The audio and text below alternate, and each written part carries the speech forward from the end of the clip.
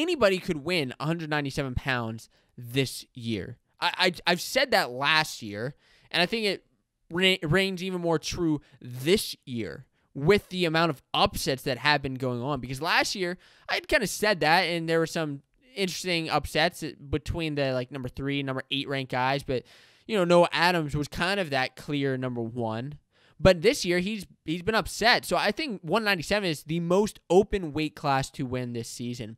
There are a large amount of undefeated wrestlers still, with Miles Amin, with Eric Schultz, Cordell Norfleet, Greg Bolzak, Tanner Sloan, Rocky Elam, and Chris Cobra. Each of these guys still undefeated on the season heading into the postseason.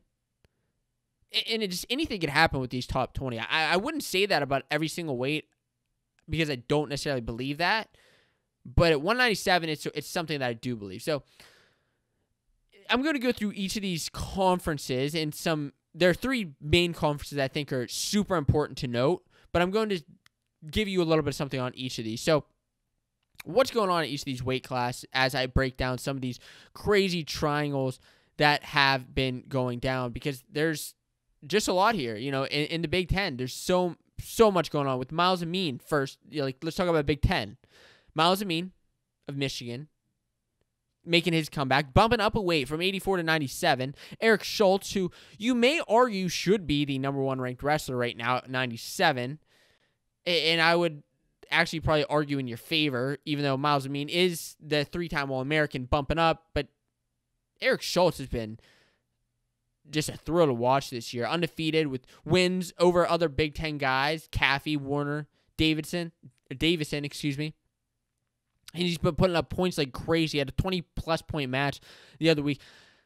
Eric Schultz is crushing it this season. And Amin at the top, I think, is going to be interesting because Amin has had some close matches. He's back on the saddle. He's back on the mats, but he's had some close matches already, like his match against Michael Beard, which he had won it, but, Michael Beard was looking pretty tough. Gavin Hoffman, he actually won both of those matches to start out the year, 8-5.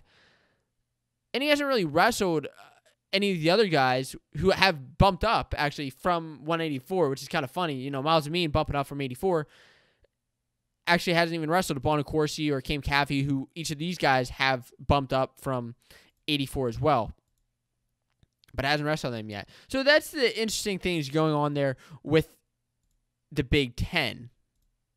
Now, what else is going on at 197 pounds?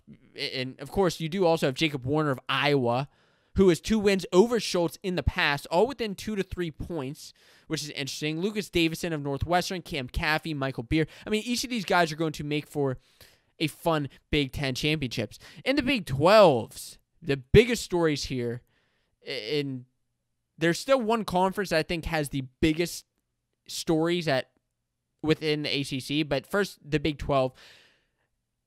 Stephen Buchanan of Wyoming, the sophomore, 8-2 this year. Back-to-back wins over Noah Adams. Actually, he did have a loss to Cordell Norfleet in between that time by pin, but he had 2 wins over Noah Adams, which originally there were some people saying that Buchanan, maybe it's just a little fluke, maybe whatever, it wasn't convincing enough. I said from the beginning that this was a convincing enough victory for him to say that, yeah, he convincingly beat the number 1 Noah Adams, who had one of the longest running winning streaks in the NCAA up to that point last week. But now Buchanan has beat him twice. Noah Adams, of course, here, 10-2 on the season. 2 losses coming to Buchanan. Tanner Sloan of South Dakota State, the sophomore, 13-0, and has been on a lot of people's radars. He's number 12 in the country right now, and is riding a nice winning streak, but he hasn't wrestled any of those top guys. That's kind of why he hasn't cracked into that top echelon yet. AJ Ferrari, the freshman phenom, is another interesting story who has been just wrecking his way through the year. Has a loss to Noah Adams, but if your only loss is to the guy who was the previous number 1, that's not too bad of a resume for that season.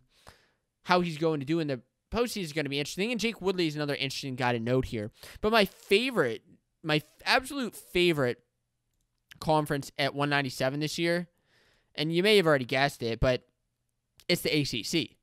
I mean, there's another big triangle. You know, I already mentioned some of the triangles going on here beforehand, but the biggest triangle is Isaac Trumbull, who beat Nino Bonacorsi, who was a top 10 guy. Trumbull, not yet, a freshman of NC State, beat Bonacorsi of Pitt.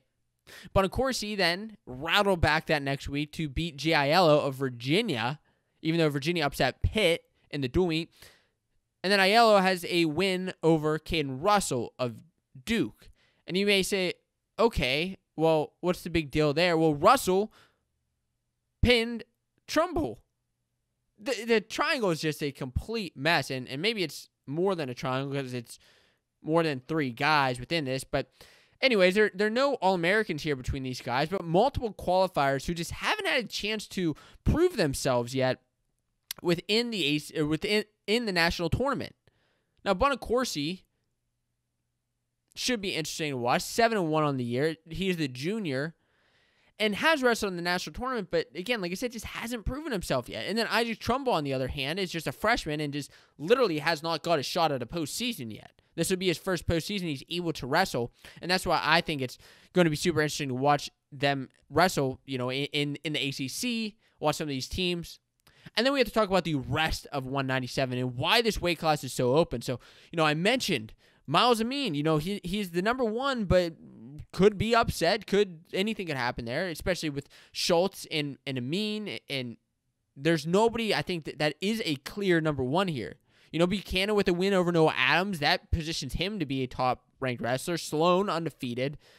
The Bonacorsi, Aiello, Trumbull triangle, and then the rest of these guys, a few undefeated guys in each of these weights, in each of these conferences. Cordell Norfleet of Arizona State is one to note.